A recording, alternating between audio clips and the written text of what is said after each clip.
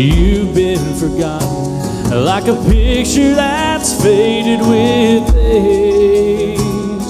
And time after time, you ran after me when I was still running away. You never give up on me. No, you never give up on me. Oh, I'm weak, you are strong. You told me I still belong. No, you never give up on me.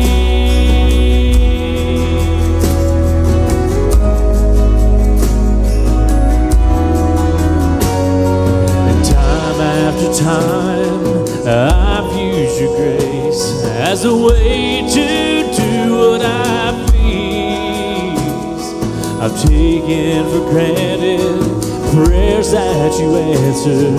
I've never been all I could be, but you are holding out your hand, and now I clearly see you never give up on me. No, you never give up on me. Though I'm weak, you are strong. You told me I still belong. No, you never give up on me. You've always erased all my mistakes. You lift me up when I'm down. And through all the ages, your love never changes. You welcome me just as I am. You never give up on me. No, you never give up on me. Oh, I'm weak, you are strong. You told me I still belong. No, you never give up on me.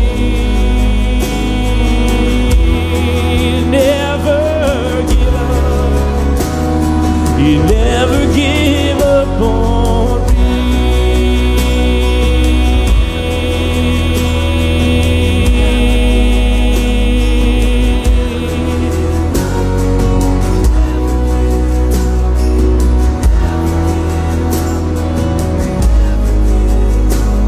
You never give up on me.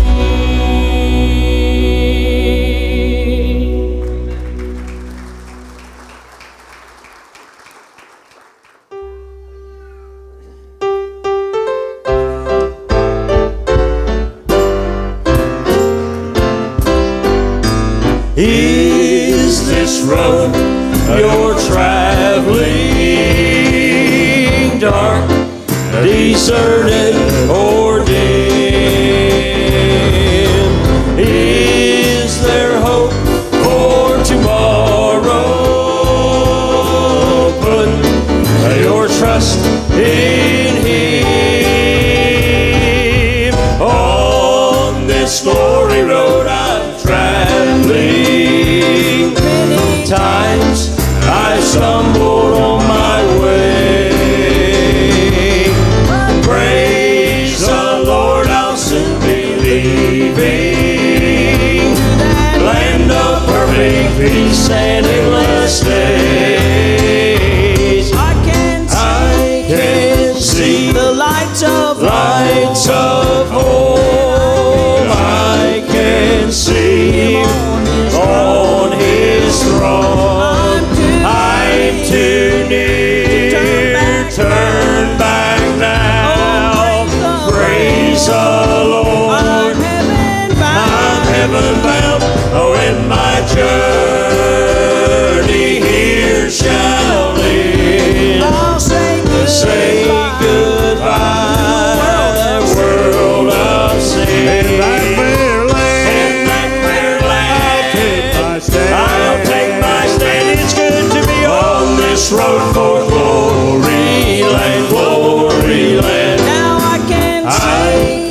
can see the lights of home, and I can see him on his throne.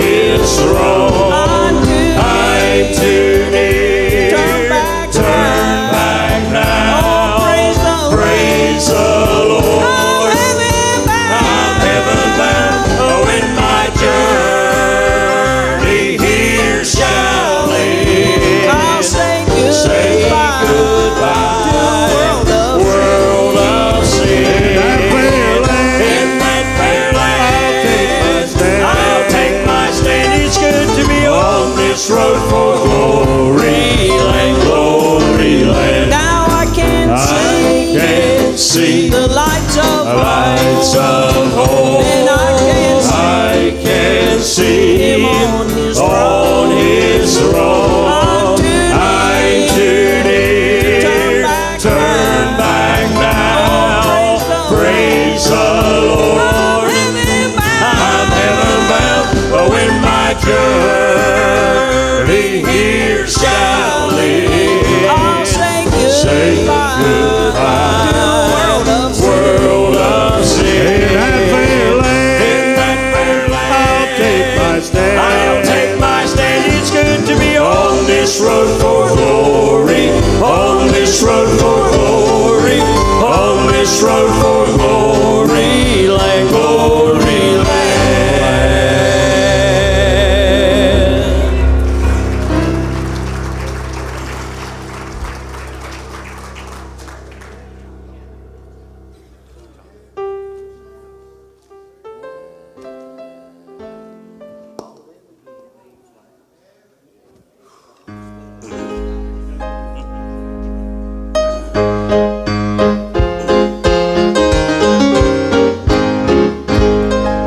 Yes, some morning I am going From this vale of tears, I'm going home to live again.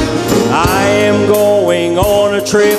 When I say goodbye, I'll live again over on the other side.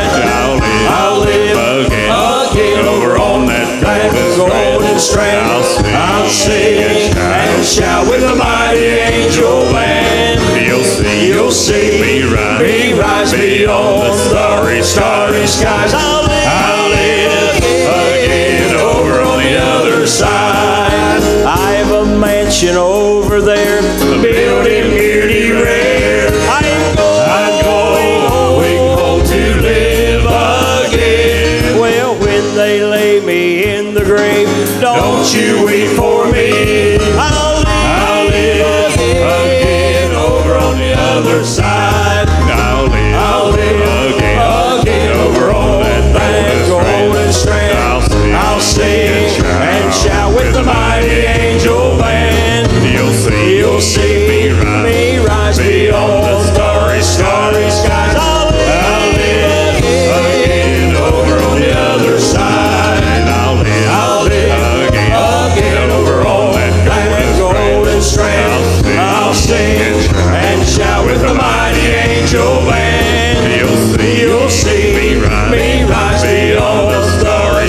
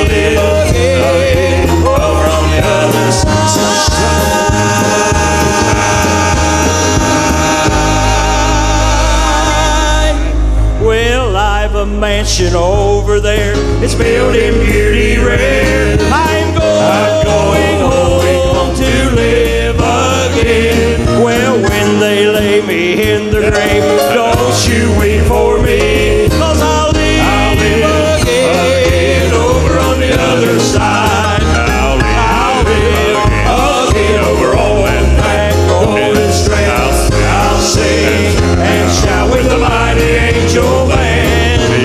You'll see me rise beyond the starry sky. I'll live again over on the other side. Well, I will live again over on the other side.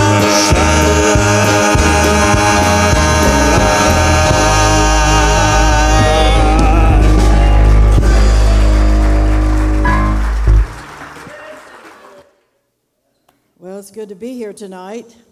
Appreciate the invitation to come and share what the Lord has laid on our heart.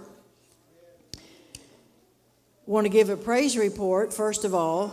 And we was here last Sunday night for your dedication of your renovation that you all did. Or last Sunday morning. That was last Sunday morning. And but anyway, we requested prayer for Bethany. She looked like,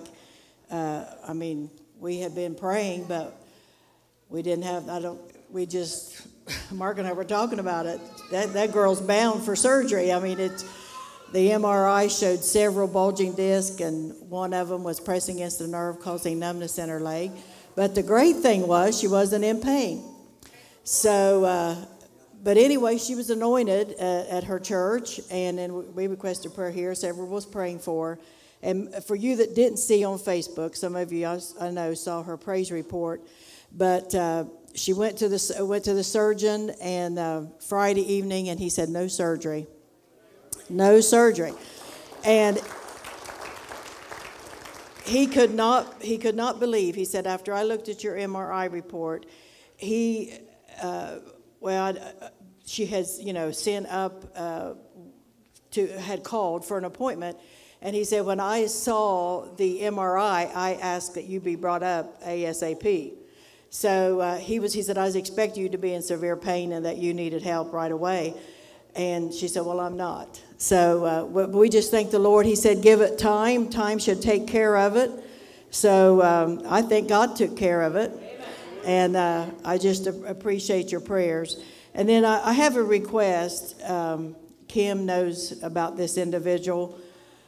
But there's a family that goes to Bethany's church, and the lady's name is Amy Shepherd, and she has a brother, and I'm not sure what her maiden name is, but she has a brother, 53 years old, that was just diagnosed with cancer, and upon further testing and all, it's pretty much through his entire body. He has just been given a few weeks or months. He is a Christian, but this man, he has, to look at his life, it's a perfect picture. Physically, materially, and everything. He is a manager of a Honda plant. He has two sons. One is a pharmacist, one is a GPA. He exercises. He is an addict to exercise and eating healthy. Took care of his body, did everything right.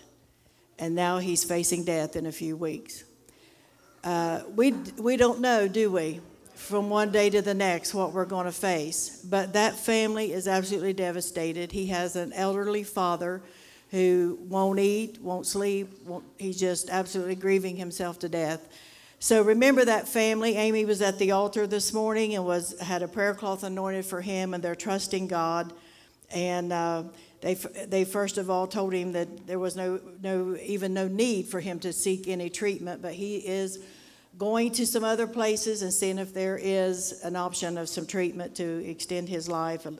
But God's able to heal. Amen. God is able to heal. There's no doubt in my mind.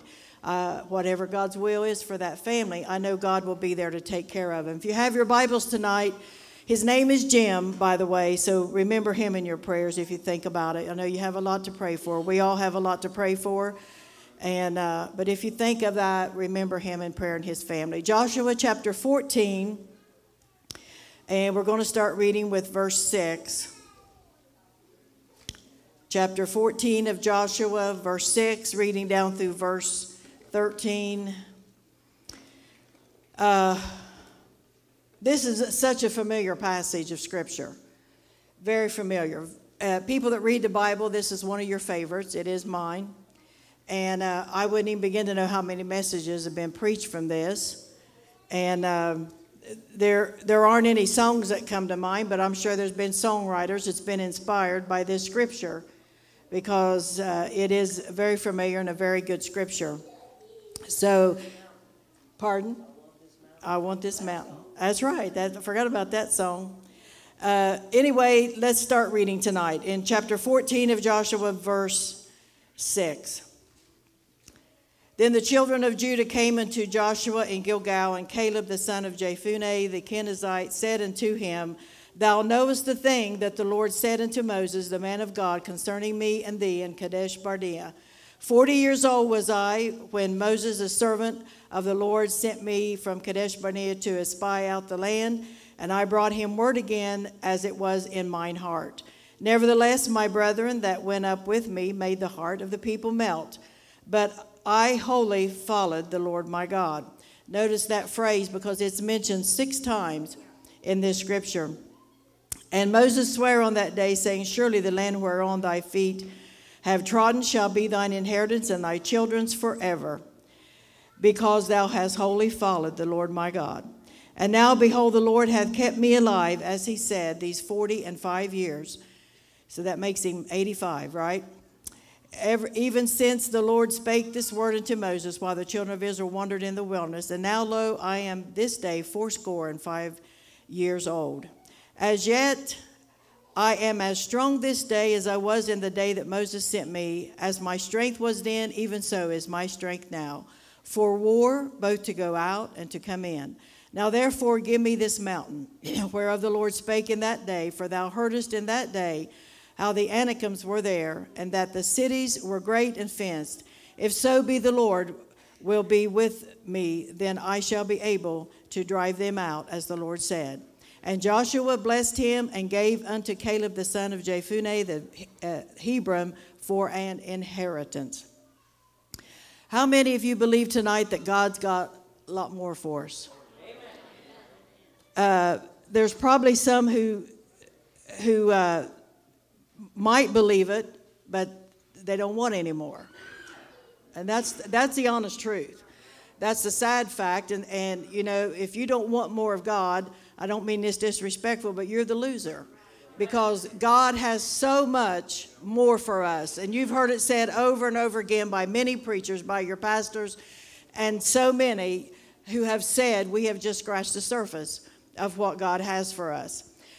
Some weeks ago, before Mark had this last sick spell, Randy Abbott, who pastors Chapel of Hope up in Greenfield, he's family to a lot of us here, and a lot of you know him. He and his family went on vacation, and they called Mark and asked him if he would fill in on Sunday morning for him while he went on vacation. And so Mark did. And Randy has wonderful singers in his church. He has wonderful singers, has good groups, trios, soloists, and they have a good choir. They have very many in their choir, but they make up with that low number in the voices because they are good. They have a good singing up there. And that morning, the choir sang a song. Mark and I had never heard it, but it immediately caught our attention. And as it did, the Holy Spirit spoke to me and put a thought on my heart simply from the title of this message. And I just really couldn't wait to start studying it. The title is simply this: My only option is climb. My only option is climb. Option simply means my only choice. My only choice. The only thing I can possibly do is just climb. Now, Brian preaches a message about mountain climbing, and he did a lot of research about how to properly climb a mountain, how you train, how you get ready, so on and so forth. And he took all of that and applied it spiritually and came up with a good message. Now, I'm not going in that direction tonight. I'm not going there. But I'm just going to say this from things I heard in his message and things that we just know for ourselves. Mountain climbing is no easy feat. Mountain climbing is very, very difficult. And I don't care if you're trained or you're not trained, it would be very hard. I've never climbed a literal mountain. Now, the closest I've ever come is those hills around here on the farm. And that was when I was little, and I was, only reason why I did it then was not for pleasure at all, because I don't like bugs, and I don't like being in the woods. And I'm afraid what I might find there. But Grandpa Adkins, bless his heart, may he rest in peace tonight. But he would get us grandkids, and he'd say, we're going to go on an adventure. We're going to go in the woods, and we're going to hunt for ginseng, and we're going to do all this stuff.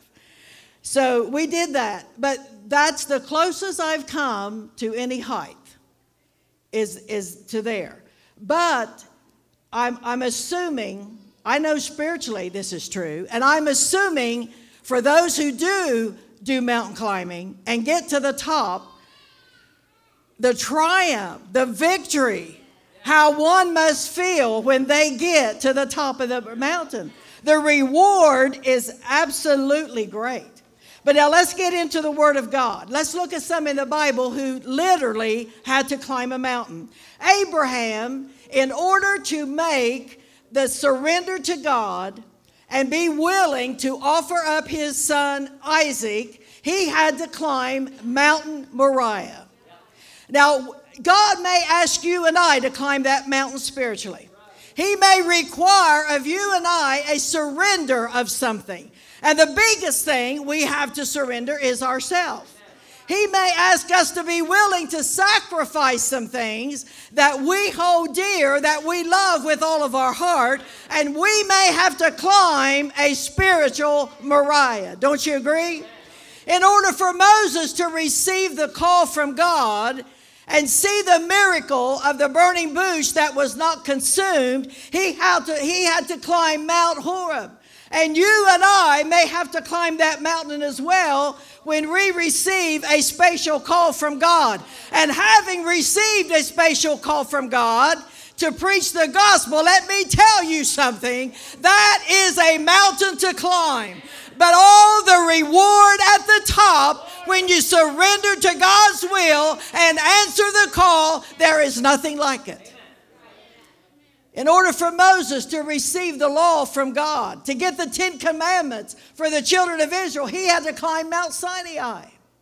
Sometimes you and I may have to climb a spiritual Mount Sinai to get a word from God, to get alone with God, to get to that place where God can speak to us through his word and let us know what we need at that particular time. Elijah had to climb Mount Carmel because he had to prove to the heathens and to the idol worshiping of Baal, he had to prove to them that God was the one true living God. We've got a battle on our hands today, church. We've got a nation that does not want God in it. The majority don't. We've got a nation that don't want to mention the name Jesus Christ in reverence and in the person that he really is. We've got people that want to remove prayer, everything. We have got a battle on our hands, but let's not fail to stand up and prove to them who the one true living God is. It's our God tonight. He's the one and only. He has been and is and will forever be the only God. In order for Christ to lay down his life for the sins of the world, he had to climb Mount Calvary. And all of us have said this. All of us have said this. We hate that he had to give his life. We hate that he had to go through the suffering and the struggle of the crucifixion. But if it hadn't been, where would we be today? In order for the disciples to behold the glory, when Jesus was transfigured before them, Peter, James, and John, the inner circle, went with him up on the mountain, Hermon. And there on that mountain, mountain, Jesus was transfigured before him, and they saw his glory. And Peter said, it's so great, let's just build 3 tabernacles and stay here. Have you ever climbed one of those mountains? You had some last Sunday morning, and last Sunday night. You had some of those experiences where probably you did not want to leave from the presence of God that you felt here in this place. We have those places. In order for Jesus to ascend into the heaven, he had to climb Mount Olivet. And from there he ascended and went back to the Father. And those standing by said, why, men of Jerusalem, stand ye gazing into the heaven? Because this same Jesus that you see go away will come again as ye have seen him go. Moses had to climb to Mount Pisgah in order to view the promised land. Did he not? He wasn't allowed to go over, but he was allowed to view. Thank God it's going to be a reality someday, people. When we begin not only to view the promised land, but we get to inherit it. It's going to be great. These had to climb mountains. These had to climb mountains in their life to accomplish what God asked them to do. Now, in order to reach that next spiritual level in your life, in order to move forward, in order to obtain all that God has for us, our only option is to climb. And it's up to us whether we want to do it or not. Now let's go to Caleb. There's 3 things from these verses I read you tonight that I want to share with you. And number 1 is this. His only option was to climb if he wanted to inherit the promise. He wouldn't have got it any other way, Tom. He wouldn't have got it any other way except to climb that mountain and claim what God had promised to him. No doubt this is the way Caleb felt. I don't want you to hear me on this. I don't want to be a borderline believer. I want to go all the way and receive the inheritance that God has for me. There's too many people just accepting a borderline experience, just a borderline dose from God when they've got a mountain that they can have if they'll just go claim it. But you got to climb it. We should feel the same way. Now, we've got an inheritance tonight. And Paul mentioned this in Acts 20:32. He said, and now, brethren, I commend you to God and to the word of his grace, which is able to build you up and give you an inheritance among all them which are sanctified. He also said in Colossians 1:12, giving thanks unto the Father, which hath made us meet to be partakers, what? Of the inheritance of the saints in light. It takes work. It's not for sissies. It takes sacrifice. And not everyone is up for that commitment. But some who aren't want what others have.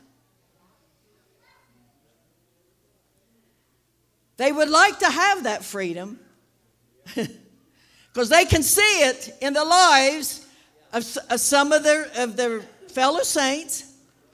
They would like to have that anointing, but they don't want to pay the price. That's the bottom line. I'm sorry. No, I'm not sorry. I'm just giving you the word tonight, and I'll not apologize for it. God, the Holy Spirit checked me there. Some are content just to be the borderline, but here they have no desire to reach a spiritual height. And you know, there's a lot of reasons for that. But I think the one big reason is you're just scared to death, afraid to see what God's going to do with you and what you might have to do. Oh, for pity's sake, don't you realize tonight that what God calls you to do and what he asks of you, he's going to be there to enable you to do what he asks you to do. Who are we serving anyway? I'm getting ahead of myself. Let me get in here now. Here's a good example. Joshua was handing out the inheritances to the tribes.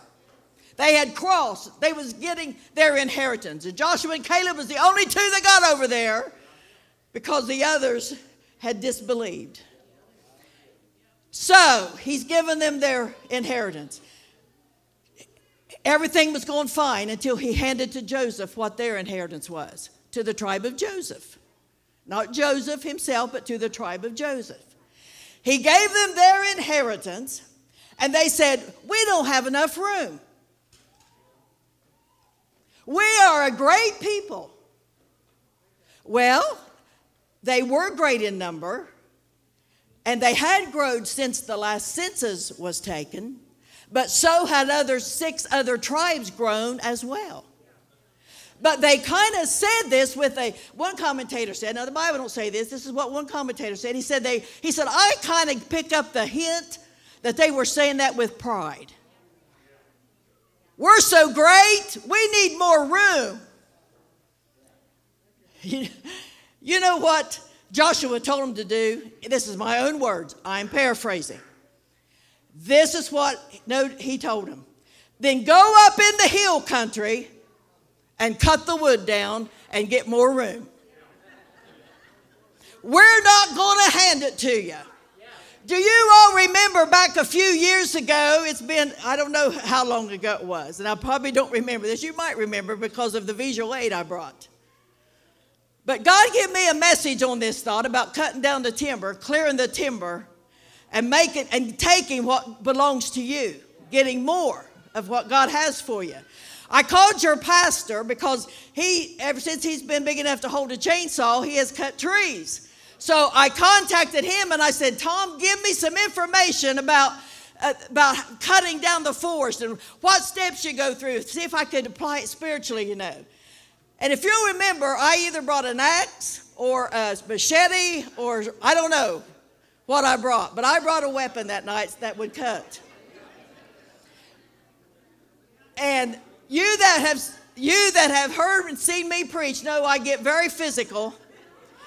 And I get wild and I get crazy. And you all were terrified that I was going to let that thing slip and scalp you one and for all the way back through. But everybody lived. Nobody got hurt.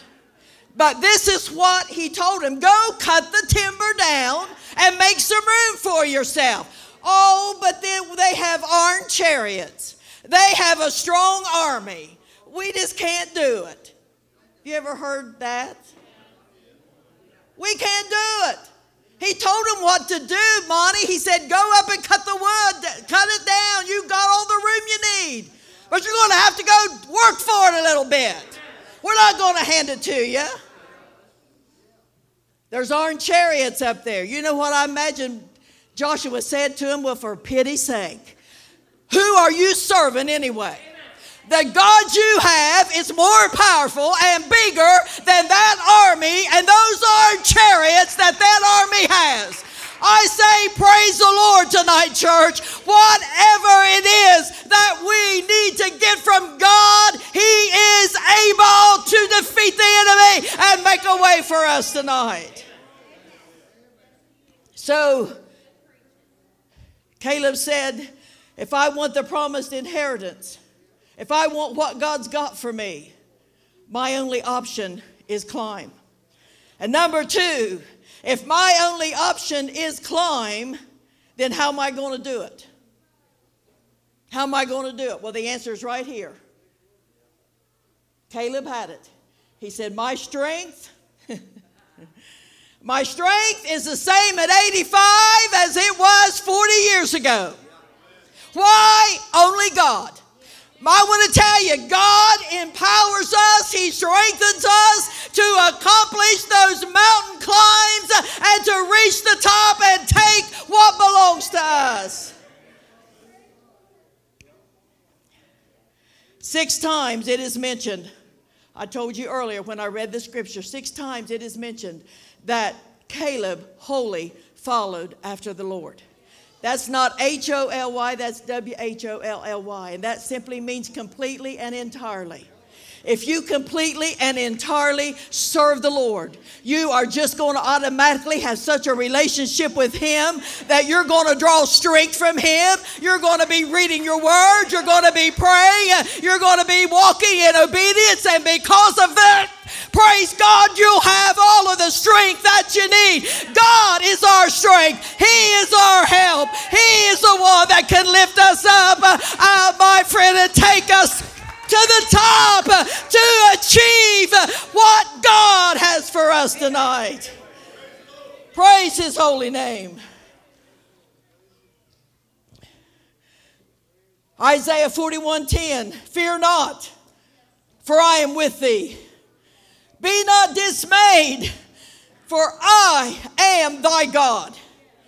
Preachers, listen up. Here's your 3-point message. Number 1, I will strengthen thee. Yea, number 2, I will help thee. Yea, number 3, I will uphold thee with the right hand of my righteousness. Strengthen, help, and uphold. This is what He said He would do, but did you catch the word strengthen? Isaiah 40:31, but they that wait upon the Lord shall what? Renew their strength. They shall mount up with wings as eagles. They shall run and not be weary, and they shall walk and not faint. Isaiah 40:29, He giveth power to the faint, and to them that have no might, He increaseth strength. I'm giving you the word, people. I'm giving you the word tonight. Isaiah 40:29. He giveth power. Yes, I already read that, didn't I? Okay, I think I got them all in. Yeah. I thought I skipped one, but I got them. All from the Word of God. That we will draw our strength for Him. How do you think your pastors preach every week? How do you think these preachers go out and preach to these other churches? How do you think your singers and teachers, missionary department, how do you think they all do what they do? God, His strength, His help. Praise His holy name. Listen to the chorus of this song. My only option is climb. Listen to the chorus. My only option is strength in the Lord. He'll give me power as He has before. This is the line you want to get. I can't be defeated. It's not God's design. It's not His plan. It's not His will that we be defeated. Do you get that? And the last line says, it's not God's design. My only option is climb. Well, Caleb had to climb to get his inheritance. He climbed through his strength in God. And number 3, and lastly, my only option to climb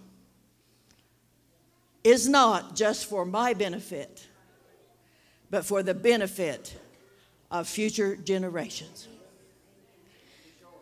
That was covered as well as you're ever going to hear it last Sunday morning.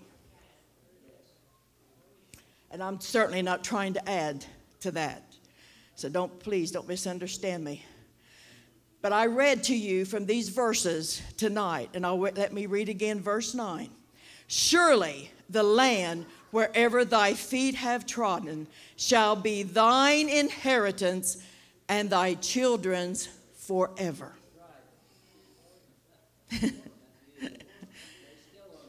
I think Caleb's daring faith and courage rubbed off on his kids, upon his daughter, and upon his son-in-law. Do you know why? Because his son-in-law had courage and faith to become a judge in the land. And his daughter had the courage and faith. She said, paraphrasing, Dad, you claimed a mountain. Now I want to claim something. I want you to give me a field. Go and read it. I want you to give me a field. And he gave her a field. She thought, well, I got that. She came back and said, I want springs of water to irrigate the field. And he gave her that. Oh, that God just gave me something. The Holy Spirit just gave me something. When we get something, we want more. We want more. She asked for the land, but then after she got it, oh, I'm going to ask for a little bit more. Give me some springs of water to irrigate the land. And she got it. It rubbed off on him. Yes. I'm still crazy, aren't I? I'm still wild and crazy, but don't feel sorry for me because it's the best feeling in the whole world.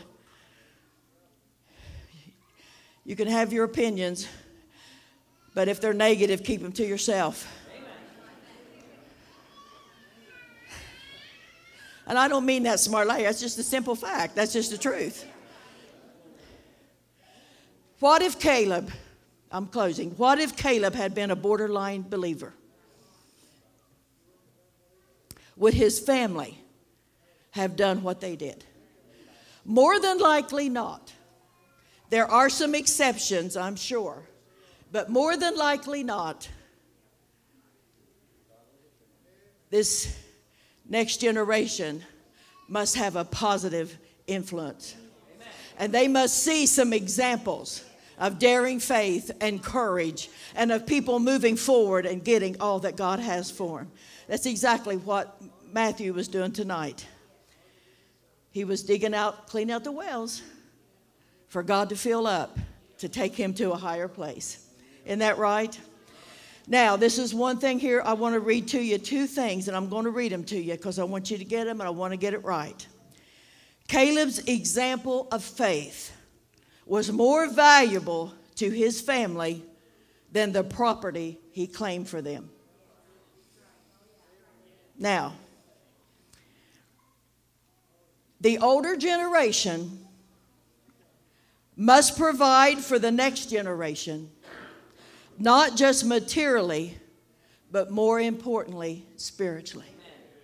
Now, you agree with that, don't you? And I agree. You know, I agree with everything that your pastor said last Sunday morning. I think God expects us to, as it lieth within our power and our finances, to make God's house the best that we can do. I do. I don't think it has to be something that we can't worship in comfortably, where, you know, you're afraid to move, afraid you'll crack something. I don't think, I don't think it should be like that. You don't necessarily have to have crystal chandeliers, but you need to have a nice, clean place. And as it depreciates, then it needs a facelift. And that's exactly what you did. I believe in all of that. But the messages you hear and the things you see demonstrated, that's more valuable than these beautiful padded seats. That's what's going to hold you when the world's on fire. This will dissolve. This will fade away. But what you got in here, what you got with God, is what's going to stand. He wholly followed after the Lord, and God took him to the mountain to claim his inheritance. My only option, now just get it in your head tonight, my only option is climb. And the Holy Spirit and God will be right by your side to give you exactly what you want and what you need.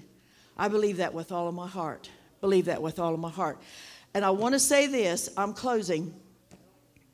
And I'm around this individual. I'm using my daughter here as an example. And I don't do it in I don't want to do it in a carnal bragging. But I'm around her, and I want to use her as an example. Mark and I we're talking about this, in fact, this evening. Bethany is at a spiritual level in her life right now that I have never, ever seen in her life, ever. And I'll tell you where it has come from. It's her prayer closet. She got a prayer closet off of the kitchen. She gets up early before work and in the summer before the day starts and has her devotions with God. She gets in the Spirit and testifies and acts a little bit like her mother. Now, you talk about making me happy. That makes me happy. God is using her. She's getting speaking engagements. She went to Chillicothe, the 3CU church on High Street. They said they had you up there, Caleb. She went up there on a Wednesday night and spoke to them about the sword, which is the Word of God. And I mean, it was a great message.